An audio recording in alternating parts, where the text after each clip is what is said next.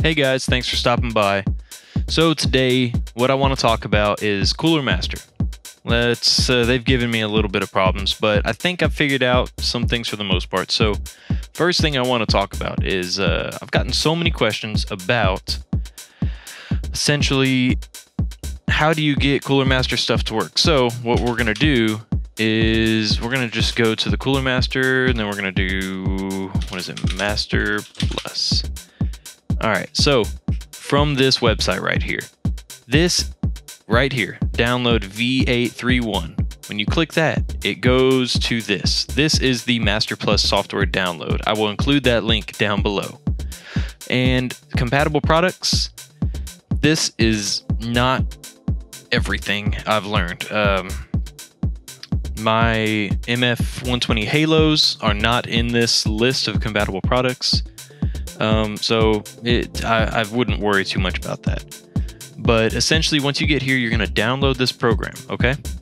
So it's going to look like this right here on your desktop, Masterplus right there. So when you open it up, this is what you get.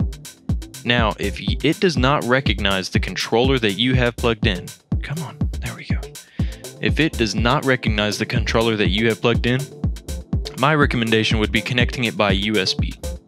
So let me show you how my setup is. My setup, I have everything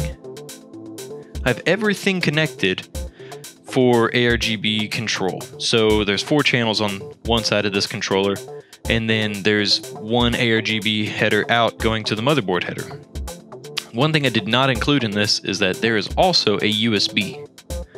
There is a USB that attaches to the controller. I believe it's down on the bottom, one of these sides over here.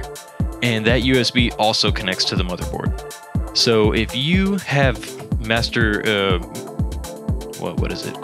that's the one. If you have Coolermaster products and you're wanting to use your ARGB controller or any RGB controller, matter of fact, that's going to be the way that I'm certain that you'll be able to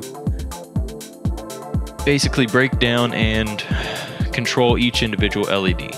Now, I also was having some problems with my controller, so I said, what can I do to be able to see if my controller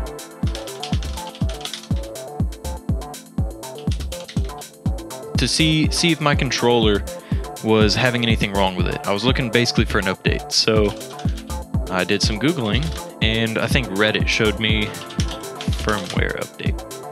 And this link will also be in the link below. So the ARGB controller that I have is going to be this one. It tells you so mine came with the ML360R, so that basically tells me that that's the same controller. So this link will also be in the description down below. So basically, when you're using Coolermaster products, it's super finicky. You have to make sure you have your firmware up to date on your controller.